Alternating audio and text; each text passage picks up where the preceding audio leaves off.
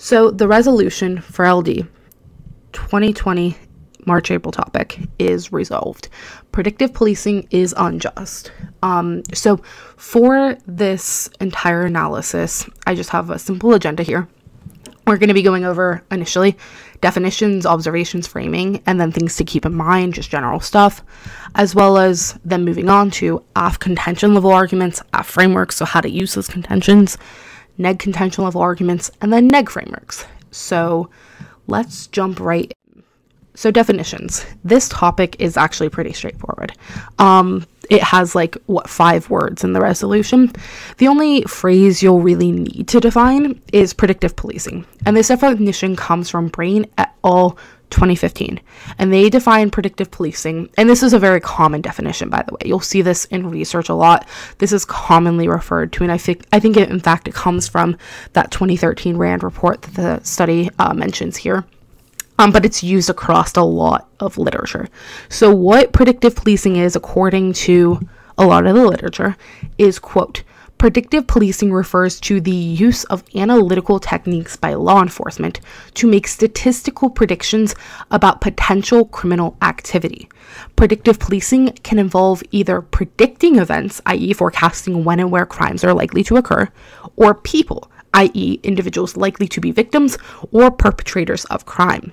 Instead of relying on an officer's hunch or about an area, predictive policing uses the power of, quote, big data to isolate patterns, end quote. So a 2013 RAND report goes on to list 4 categories of predictive policing, going off of that definition. First is methods for predicting crime. Second is methods for predicting offenders. Third is methods for predicting perpetrators, identities, and then fourth is methods for predicting victims. And now all of these are definitely very topical, so you can choose to make the stance that one of these or all 4 of these are bad on the affirmative, and then on the negative that one of these or all 4 of these or 2, 3, whatever are good. You can make as little attachment to all 4 of these standards or as much as you'd like. So moving on to observations and framing, and really what you should know about the topic. So first things first, I think how you take the resolution and how the resolution of the topic of predictive policing rather is implemented matters.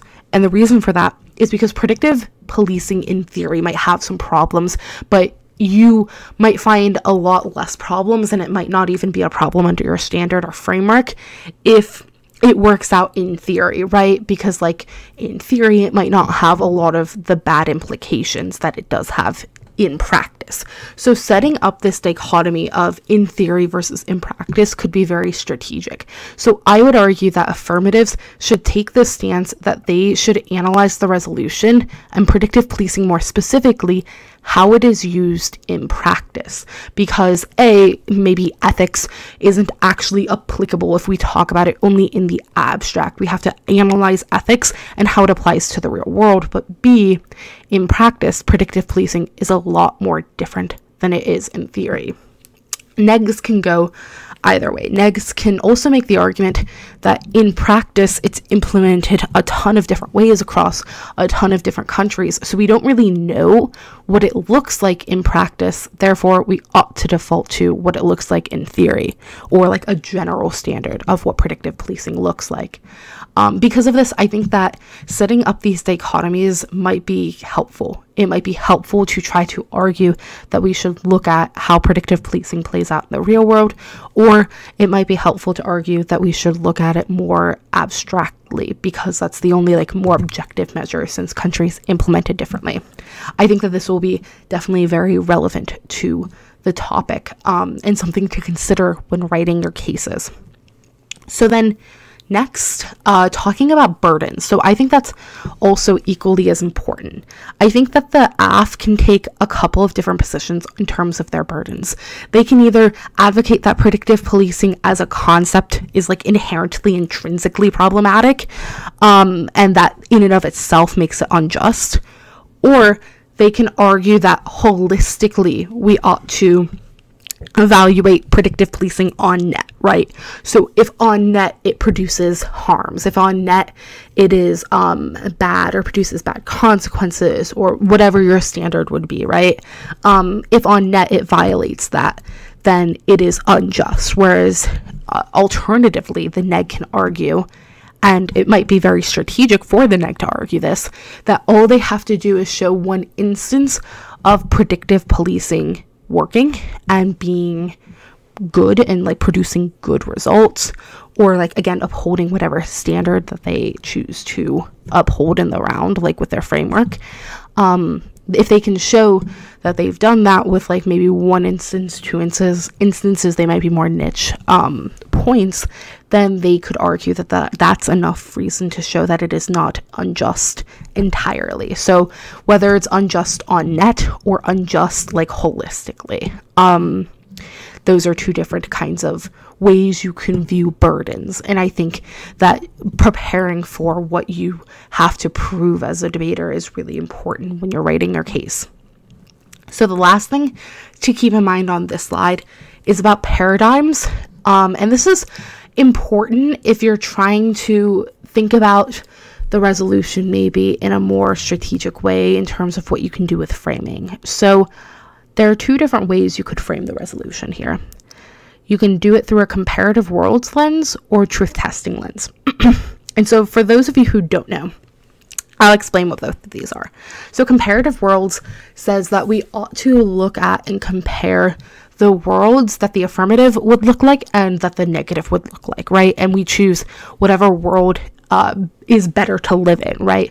So oftentimes you'll hear debaters like say something like, judge, like, what kind of world do you want to live in? One with like terrorism or one without terrorism? You know, bad example, but like that's the point, is it compares the different worlds in the different scenarios that would play out in those worlds. Truth testing, however, just says I don't really have to show that my world is better or worse. I just have to prove the resolution true or false. So I'm testing the resolution to see if it is a true statement. And because of this, truth testing works really well with categorical frameworks, right? Deontic frameworks, ones that look at standards or principles and says, predictive policing, for example, violates that standard. It violates that principle, and therefore it is untrue that it is just, right? It is false that it is just, or whatever phrasing you would use there. But we'll get into some examples of comparative worlds versus truth testing when we talk about frameworks. That's a little bit, if you're not familiar with the concept, it might be a little bit hard to wrap your head around without some examples. So moving on to framing, more generally speaking, and less like about specifically debate. So a couple of things to keep in mind. This resolution is not US centric. So you have to think about what the implications of this are if it's not US centric. So I would argue that because it's not US centric, any government that we're talking about, like authoritarian regimes, dictatorships, those are all fair game. And you have to think about the implications of those kinds of regimes having this predictive policing kind of law enforcement available to them. And that might broaden the scope of kinds of arguments you can make. So then moving on to what kind of model of criminal justice this topic is really pinpointing. So in criminal justice literature, there are two prevalent forms and like models for how the justice system ought to work. So the first is the crime control model, which tells us that we should strive to reduce crime. That's the primary goal of the criminal justice system. Its goal is to reduce crime and prevent crime when it can. Alternatively, the other very prominent model of criminal justice is the due process model, which says, no, the goal of the criminal justice system is not to reduce crime, but rather it is to protect rights and liberties. So that's why we would want to prosecute people who violate people's rights and liberties. And it's also why the government must go through this extensive process to show that a person is actually guilty and that they have an obligation to make it as hard as possible to convict people. And now I think that in and of itself, knowing what side you're defending is really important for a criminal justice topic, though I think you can be defending both in certain instances. But more importantly, if you wanted to take a negative position, for example, that focuses very much on like the reduction of crime, then you can find a lot of framework justifications and justifications for your standard via literature about crime control model of criminal justice. Alternatively, if you wanted to have a framework of due process on the affirmative or something along those lines, then you could also find good justifications for that through this like due process model of criminal justice research. So I think this can just be like a gateway towards justifications for like very specific criminal justice kinds of stances one might take on this topic. And then the last thing to keep in mind is that normally NSDA topics that are based on criminal justice are rehabilitative versus retributive, right? So they pose this dichotomy where one side is advocating for a rehabilitative form of justice, whereas the other side is advocating for a retributive form of justice. That's not true in this topic. So this topic, the neg can advocate for rehabilitative or retributive justice, or both. It's totally plausible that they can do either. And so understanding what kind of side and what kind of like definition of justice you would be defending, I think is also equally important. So let's move on to understanding the actor. So who is the actor in the resolution? We talked a little bit about it earlier. Obviously, the United States is not the actor, but who is the actor? Well, I would say law enforcement is the actor in the resolution, right? Because they're the one doing the policing, if there's any actor at all. So because law enforcement is the actor in the resolution, they are also an extension of the government. So that means that when we're talking about framework, standards, any kind of like philosophy that is based in governmental obligations and like those theories of government are totally fair game. They're totally relevant to this topic. So you have criminal justice kinds of frameworks and standards you could pursue, or you can just have more broadly standards that like are like an extension of what a government ought to do, because again, law enforcement is an extension of the government. So then I would also say that this, because law enforcement is the actor and they are an extension of the government, excludes theories of ethics that focus on the individual. So like the categorical imperative, virtue ethics, etc. Those just aren't relevant to this topic. We're talking about what a specific like sort of branch of government would do here, not what an individual would do. And so keeping that in mind can help inform your case writing. So a couple of things to remember. First, inherency is important here. So what I mean by that, you are going to probably hear a lot of different applications of what predictive policing looks like. And it's important that your advocacy show that predictive policing, regardless of the interpretation, is unjust. So you have to point out problems with predictive policing that are inherent or intrinsic to predictive policing, or you have to, win that kind of framework debate that we had a little bit earlier about like burdens. Neg, you don't have to advocate for the status quo. You don't have to advocate for how predictive policing is currently used. You can advocate for one specific instance of predictive policing or one specific usage of predictive policing. Remember, negate means to prove false. That's really important. And also, you can make a really powerful argument by pointing out that, hey, there is no one set standard for what predictive policing looks like, right? It's implemented across different countries very differently, depending on that country and depending on that system. So because of that, there's really no norm. So maybe neg doesn't have a specific like norm that they would be attached to. So if affirmative says like there's a problem with predictive policing, and you say like, well, no, that wasn't a problem in like Germany, for example, when they used predictive policing, then I would say that that's probably fair game, right? That's probably within the grounds of the negative like stance to be able to say like, no, I don't have to defend like your interpretation of predictive policing. I can defend a interpretation of predictive policing and a implementation of predictive policing, not the one that the affirmative sets out. So last thing to keep in mind before we hop into the arguments.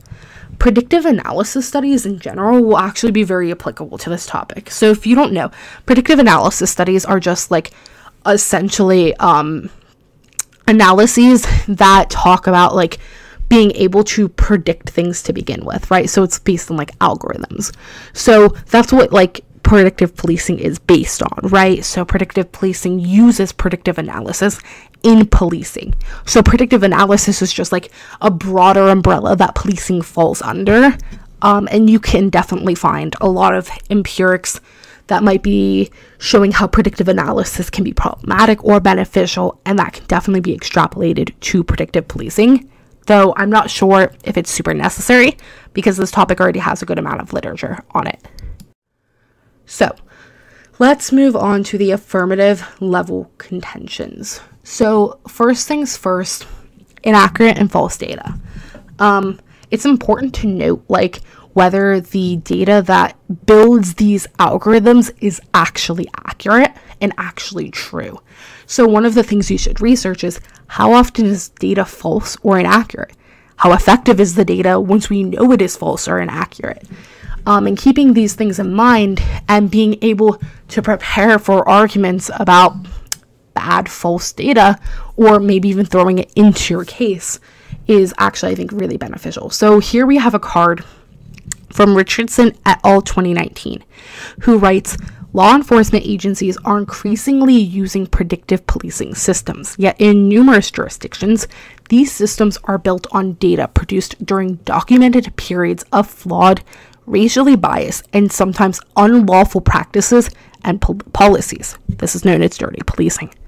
The methodology by which data is created raises the risk of creating inaccurate, skewed, or systematically biased data. This is known as dirty data.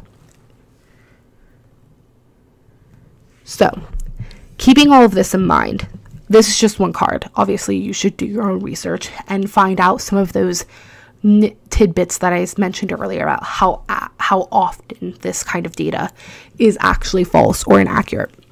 And maybe more why it's false or inaccurate, because it gives a kind of like a brief general rundown of a few ideas, but can go more in depth on like why those documented periods were flawed to begin with. But recognizing that the data itself can sometimes start out flawed can kind of lead to almost a fruit of the poisonous tree argument, where it's like, yeah, if the data starts out bad, then anything that comes after that data is going to be bad. So the algorithm that comes after that data is going to be problematic and lead to perhaps inaccurate or biased data, what is referenced here as dirty data. So before we get any further, just to clarify, down in the description box below, we will have a Google Doc that you will be able to open. It's open to the public, that has all of the cards that we use in this PowerPoint. So they're already cut. They're cut exactly how we cut them here with the tags and everything. So if you want to go see some of these cards, if you want to take this card, if you want to use it in your case, go ahead and click that Google Doc in the description box below, and you can use that. That'll be true again for all of the cards in this PowerPoint.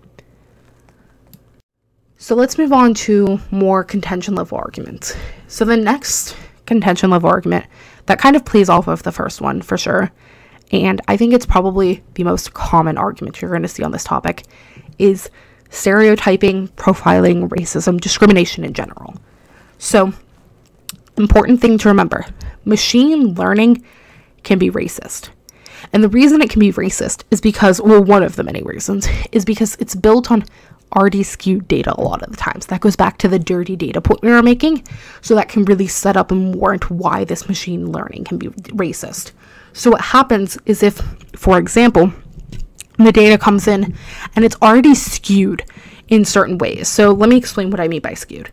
So if the data comes in and we collected this data, for example, on who commits certain kinds of crimes in a particular city the most, and it happened at a point in history maybe where a certain race was being targeted more, where perhaps a certain group was being targeted more by law enforcement or as victims, right? then that might lead to skewed data. It also could be the case that certain regions might be more heavily have higher levels of crime at one period, and then maybe that changed entirely, and so that data is now inaccurate. It's skewed. It tells a different story than the reality of what it looks like now. So skewed data is definitely a problem, and there's a lot of literature. Now, my explanation of that is very subpar, and there's a lot of literature out there that talks about skewed data and how it is racially biased. So one of the cards here comes from O'Donnell 19, who writes, "Algorithms are capable of racism. Predictive policing algorithms are trained on data that is heavily influenced, or heavily infected rather, with racism because the data is generated by human beings. Predictive policing algorithms are coded to delineate patterns in massive data sets and subsequently dictate who or where to police. Because of the realities of criminal justice systems, a salient pattern emerges from the racially skewed data. Race is associated with criminality. In this way, machine learning algorithms are capable of perpetuating racist policing."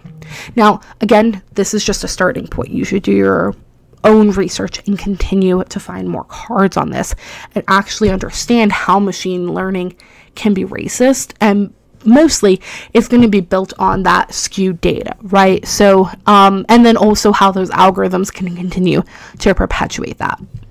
But I think that this is going to be a very common argument on the topic, and it's going to be, I would say, very prevalent. And there's a lot of research that supports this. In terms of the literature on the topic, this is probably the leading reason why people critique predictive policing. So at the very least, if you're not going to run this, you should be very prepared to argue against this and to defend this problem of predictive policing, or to disprove it. So in terms of the impacts of that kind of discrimination, I think that there are two really cool impacts you could take. The first has to do with the legitimization of that kind of stereotyping and racism. So moving on to another contention level argument that I anticipate seeing a lot: privacy and surveillance, right? So I would say that at the point where predictive policing is using algorithms to detect people's behavior and their predicted behavior, and then it's definitely a breach of privacy, especially because officers are going to use this and try to target specific people more because of it. So I actually got this card from, I think it's called Kinky Briefs, and I really support what they do because they give out free briefs all the time, which is super awesome and really helpful to small schools or poor students, or both. So I think that's really awesome, and shout out to them. But I think this card is really cool, and it articulates how predictive policing, because it's talking about predictive policing specifically, is an erosion of privacy. And I think that is really cool, and it talks a little bit about this sort of chilling effect that occurs when people feel like they're constantly being observed. It can not only create a mistrust between society and the government, but leads to what is known as self-censorship, right? So they might people would, this is not a might thing, there are many studies that talk about this, they will act differently because they are afraid of that they're being surveyed. And I think that's a really interesting argument that has a ton of different implications, especially if you're going to do maybe some kind of framework that's based on a democracy or conception, or a liberal democracy conception of rights. So moving on to another contention level argument has to do with structural violence. And also that first argument we talked about also had to do with structural violence. But I think this one is really interesting because, keeping in mind what we talked about earlier about who is the actor, it's not just liberal democracies who are states who use predictive policing, right? We're talking about authoritarian regimes. We're talking about dictatorships that have access to predictive policing and use it. And they can use it to not only oppress minorities within their country, right? So whether that's ethnic minorities, religious minorities, any kind of minority in that region, women, etc., they can also use predictive policing to do what is known as protest policing, which is essentially they can specifically predict, preempt, and respond to protests in real time. That's what this kind of data allows governments to do. So it can allow them to quell dissenters and uprisings as they're happening or before they're happening, and suppress this kind of nonconformist opinion. So Densinik 17 writes, big data uses proactive forms of governance in which state bodies engage in analysis to predict, preempt, and respond in real time to a range of social problems. We contextualize these algorithmic processes within actual police practices, focusing on protest policing. So I think this was really interesting. I think it could have a ton of implications for countries, again, who are authoritarian, who are dictators, who might actively use violence against their people in response to this kind of protest policing. And I think that's really interesting and definitely falls under the scope of the resolution. So that might be something you want to explore. So another argument that I think is probably going to be a little bit common on this topic is going to be about accountability. And there are a ton of different ways you can take this argument to. But I think the most interesting has to do with like almost a historical like concept of what accountability in law enforcement looks like.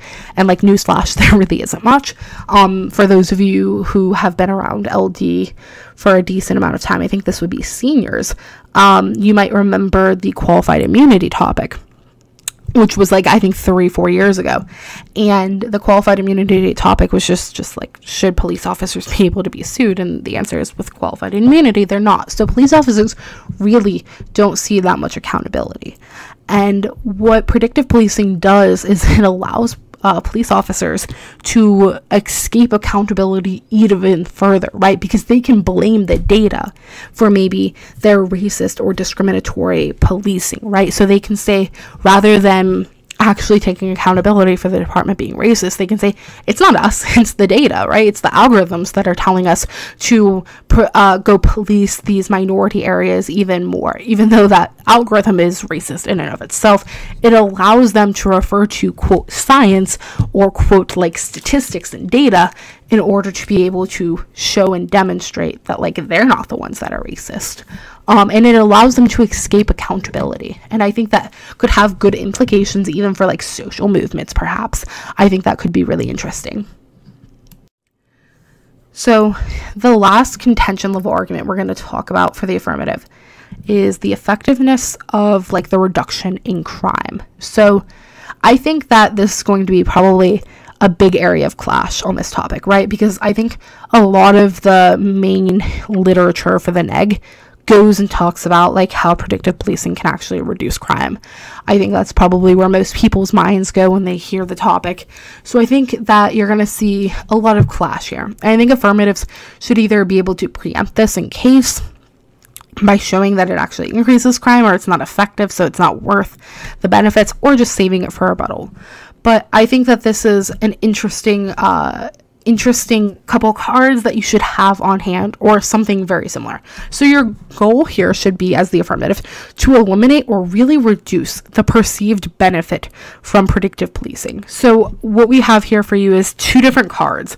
The Meyer 19 one is just an empirical observation that goes over like different evidence on predictive policing and finds that there's like little support for the claimed benefits of predictive policing, and that it actually tends to be based on kind of convincing analytical arguments and anecdotal evidence rather than on systematic empirical research. So I think that could be really interesting to try kind of say like, no, these benefits that the neg talks about aren't actually existent. Then there's Grunster 18, who is completing like a case study, I think it's in Germany, of predictive policing. And really what they find is, despite some positive findings, the impact on crime remains unclear, and the size of crime reduction effects appear to be moderate. So they're still not really sure about the actual effects that predictive policing have on crime, but even in this particular study, what they found, it wasn't like that great, wasn't that substantial. So you can minimize that argument here. And there's definitely a lot more research on this topic, on this specifically on like crime reduction. So I would definitely encourage you to go out and research it, to go out and find it, and to use it and to be prepared on either side for this debate, because I think that this is going to be also another big level of clash, especially for traditional circuits.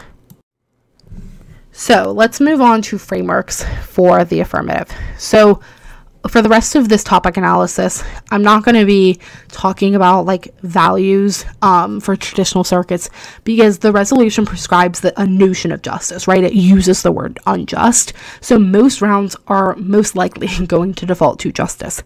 And I actually think that this is probably, for traditional circuits, the better way to go, because it's going to be pretty hard to convince a lay judge, for example, that we ought to value something else when justice is clearly the most topical and it's prescribed in the resolution. So I think rounds will likely then focus down to criterions and standards, and because of that, that's what we're going to focus on in this topic analysis. So first framework, structural oppression and structural violence. So we talked about those impacts to minority groups, people of color. Islamophobia is another big area on the topic, because the neg might argue we use predictive policing for terroristic efforts. It definitely hurts low-income folks more. So because of that, it definitely disproportionately impacts these kinds of minority groups and disadvantaged groups.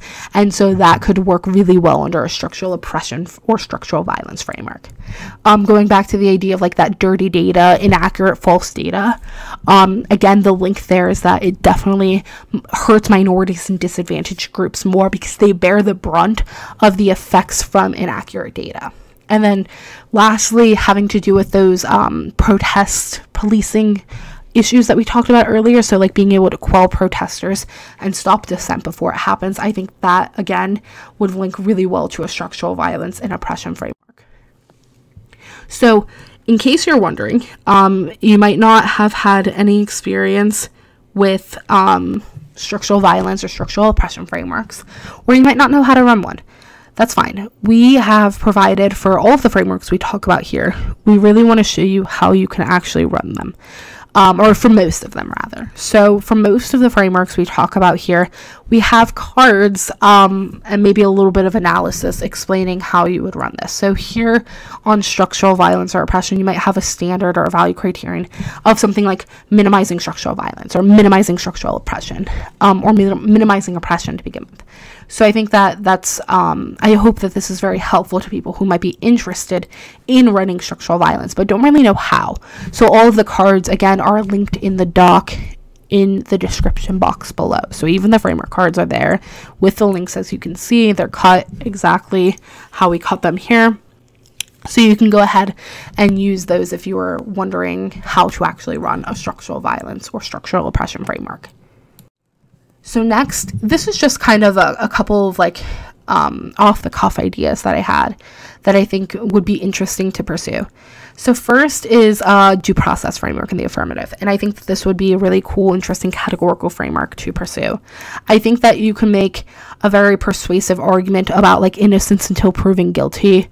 So like a presumption of innocence kind of notion as a contention, maybe have different standards of what due process looks like depending on your conception of due process, and that could be really interesting on how predictive policing violates that. So that could be a really interesting framework. Then going to what we talked a little bit about earlier on the issue of privacy, this idea of like liberal democracies and like their conception of rights. So I think, again, the violation of the right to privacy would be super relevant here, and also presumption of innocence would be really relevant too. So I think both of these things would work really well under some kind of liberal rights scheme, or some kind of like democracy, like liberal democracy promotion idea. So then the last kind of philosophy framework that I think could be really interesting is libertarianism. Specifically here, Nozick, who talks about, Robert Nozick, who talks about the minimal state. I think that it could definitely be argued, and I think that this would be a very reasonable interpretation of Nozick, that it would be beyond the power and duty of the government to actively predict policing. And I think that there is probably a lot of reasons why he would be very against that, just from what a government in terms of policing ought to do to begin with. So I think if you wanted to run libertarianism, that could be a really interesting way to do it.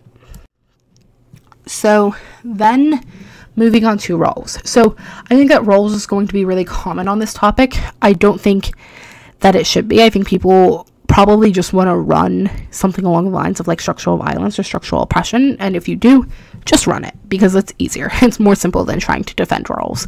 But if you do want to run roles for whatever reason, I think there are two different ways you can do it. So obviously you would want to use roles as two principles. That's the best way to run roles as domestic philosophy, especially on a traditional circuit. So his first principle, which is the liberty principle, keeping in mind that they come in lexical order, which just means that the liberty principle comes first. So if something may promote or benefit the difference principle, it doesn't matter if it violates the liberty principle. It's lexical order. Liberty principle matters more.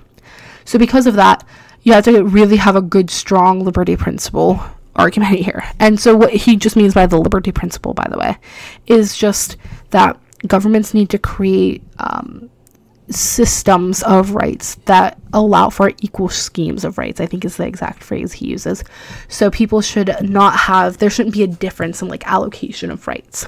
So you can argue that certain groups are having their rights and liberties violated, again, because it specifically targets minority groups. I think that could probably work really well under his liberty principle. Under his difference principle, again, this is just another way to run structural violence. So everything we talked about under that, like on that slide about structural violence and structural oppression, would work really well here. How do you run roles? You run roles by, I say using these two cards is probably a really good way to actually run roles. So his idea of justice as fairness, maybe as like the value, and then the value criterion, maybe something like consistency with roles as two principles of justice, or upholding roles as two principles of justice, using that second card that explains what these two principles of justice are. So first, each person is to have an equal right to the most extensive scheme of equal basic liberties compatible with a similar scheme of liberties for others. So basically we need to maximize liberties for everyone without like infringing on other people's liberties, but also that they have to be like equal, right? So I can't have more liberties than another person. And then second, social and economic inequalities are to be arranged so that they are A, reasonably expected to be to everyone's advantage, and B, attached to positions and offices open to all. So again, I think that most people are probably somewhat familiar with roles, at the very least the veil of ignorance. I don't think that's the strongest way to go. I don't think that's ever really a good way to run roles, because it's not like a good standards, right? It's like it's a hypothetical thought experiment. It doesn't give you a standard for the round, whereas these two principles do, especially because they're more concrete. Roles writes a lot about what they are and what they mean and how to use them, and how they apply to policy too. So because of that, I think that this might be a really good way to go if you were to want to run roles. And you can use this framework, again, linked in the description. So next, these are just generic consequential and util frameworks. So the neg pos here is just referring to negative and positive utilitarianism. So negative utilitarianism, for those of you who don't know, just refers to like, or negative, consequentialism, however you want to view it, preventing bad consequences. So preventing harms would be like a sort of negative utility. And then positive utilitarianism would be like promoting good things, whether that's based on like a hedonistic calculation or preference-based utility. Either way, it's just promoting something positive. So then a couple of examples: minimizing violence, minimizing suffering, maximizing expected well-being, maximizing societal welfare. These are all definitely plausible value criterions. Then I would say, again, the generic standard card, for those of you who aren't familiar with it, is Wooler 97. This is what most people use if they just want to justify a generic consequential framework. So I think that could be helpful to you. Again, it's linked in the description. So now let's move on to neg contention level arguments.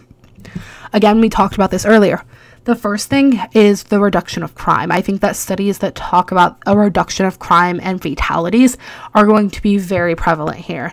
So we have two particular studies here. One is an empirical study that just looks at predictive policing and how it decreased fatalities from 2.9% up to 5%, and crime incidents from 9.7% on the low end all the way up to 11.1%.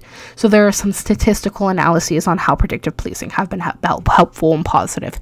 Again, I think that you should definitely do your own research. There's way more research out there on predictive policing and crime. This is not meant to be like an extensive guide or a brief, so go ahead and do your own research. And then the second card gets the analytical warrant for why that occurs, right? So why this reduction in crime makes sense, the logical reason for why it occurs. And again, both of these cards will be linked in the description box below. Do your own research though. There's definitely a lot of research out here on how predictive policing reduces crime, and there's definitely a lot of warrants for why it does, so I would highly encourage you to look into that. So the next thing, these are just a couple of arguments you can make. First, deterrence. Predictive policing can be used to deter criminals from acting. It can also stop crime before it happens. And then another argument you can make is because predictive policing allows for a specific allocation of police officers, it can reduce the need for officers. And studies have shown that predictive policing reduces needs for officers. So they can be used in a more strategic way, and the impacts from that can be super duper beneficial. So neg level arguments on the contention level continued. So I think that these are niche uses for predictive policing that are pretty high impact.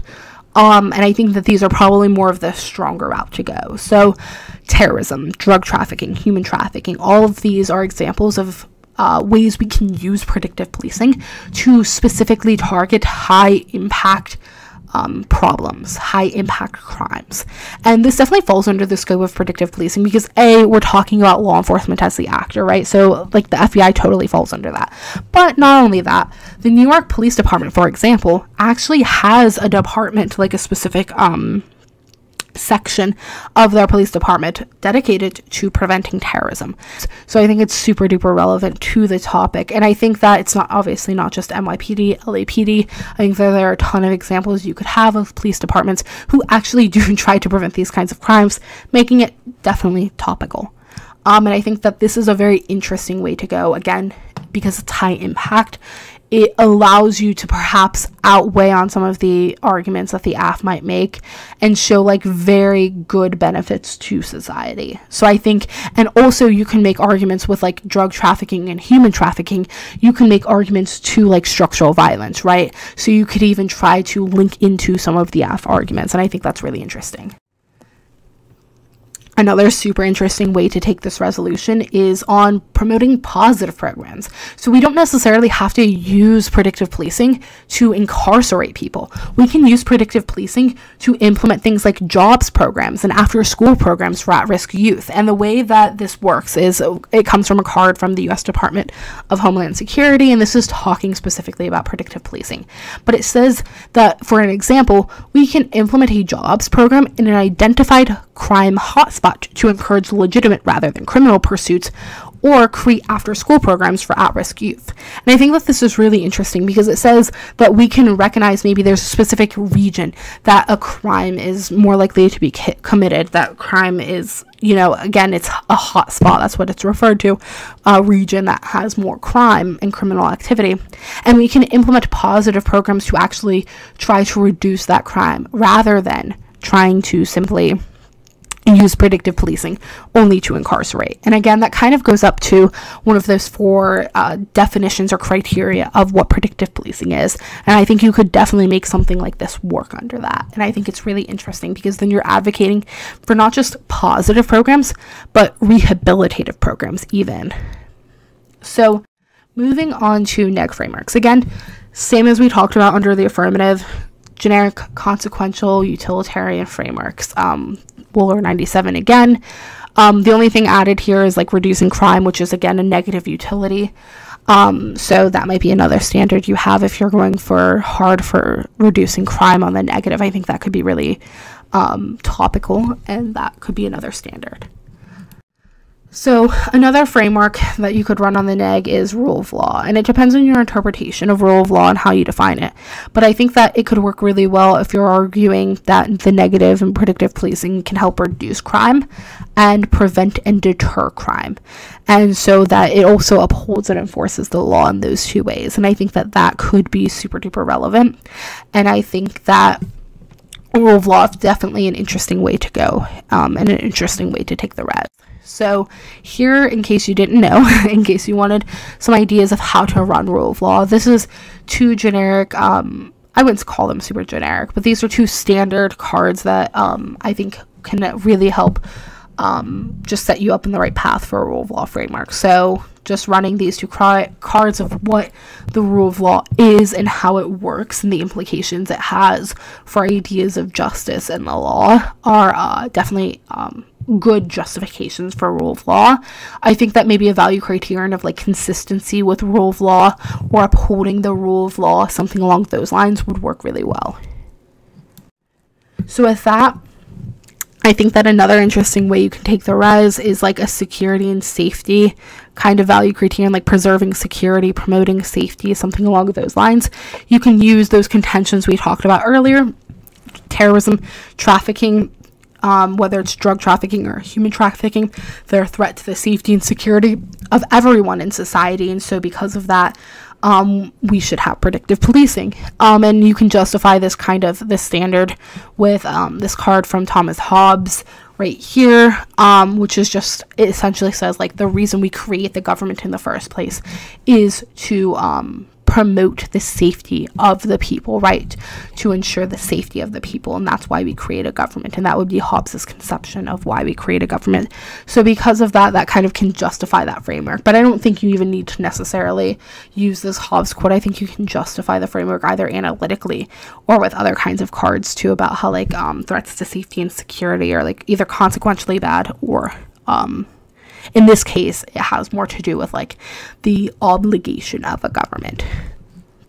So either way, I think you can justify it in different ways. But I think this is a really interesting framework and like good way to take the topic. I think it's definitely going to be more common. So the last neg framework we're going to talk about is communitarianism. And for those of you who don't know what communitarianism is, we have two cards here from Etzioni, who is like sort of the leading author on communitarianism philosophy, especially like in more modern communitarianism works. So communitarianism is just the idea of like promoting like community development, and so a value criterion here might be something like protecting the community, promoting the community. And I think you can argue that the negative upholds this with like those arguments we talked about earlier about like positive community-based solutions. So jobs programs, after school programs for at-risk youth, etc., that you can use to justify the predictive policing model, because it can help promote the community and help benefit the community. You can also talk about crime and the relationship to the community through crime. You can also talk about, again, those high impact arguments we were talking about earlier, like terrorism, human trafficking, drug trafficking, etc. Those certainly impact communities greatly. So I think communitarianism can like work with, you know, a lot of different contention level arguments, but I think this is probably the strongest way to take communitarianism. And this is obviously how you would run it too. So in case you wanted some help on how you would run a communitarian framework, I would say that this is probably the way to go. Again, a value criterion of like protecting the community or something along those lines. So we've talked for about 55 minutes now. I would say that I hope that this topic analysis was helpful to you and that you were able to use it as a starting point. So this should not be the end all be all. Please, please, please do your own research. There's so much research on this topic.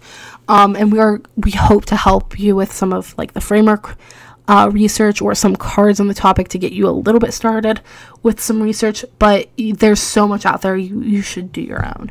I hope that this was able to help you start thinking and writing and get some ideas and get those gears moving. Again, we're going to include all of the research as well as like samples for what the frameworks would actually look like in that doc in the description below. and all of the evidence and cards that I showed will be linked. So we'll have the link to the original source, as well as like last name, date. It's going to be cut the way it was cut in this presentation. If you have any questions, feel free to comment below, or you can email us triumphdebate@gmail.com or info@triumphdebate@gmail.com. And please like and subscribe. Let us know if this is something you would like to keep hearing from us. Let us know if you'd want to see more topic analysis from us. And I hope that y'all have a really good March-April topic, and that for those of you in the Ohio circuit who are competing at the state tournament, good luck to all of you. It's going to be fantastic, and I can't wait to judge some of you.